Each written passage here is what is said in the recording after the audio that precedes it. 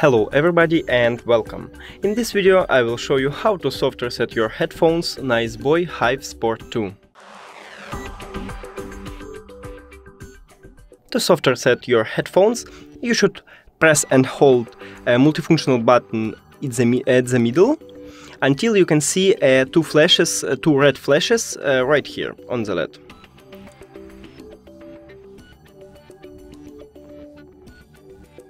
Here we go. And now you should press and hold it again until you can see two blue flashes. Here we go. And we just did it. Thank you for watching this video. If you found it helpful, please consider subscribing to the channel and leave the like on the video. It's really important to us. See you later!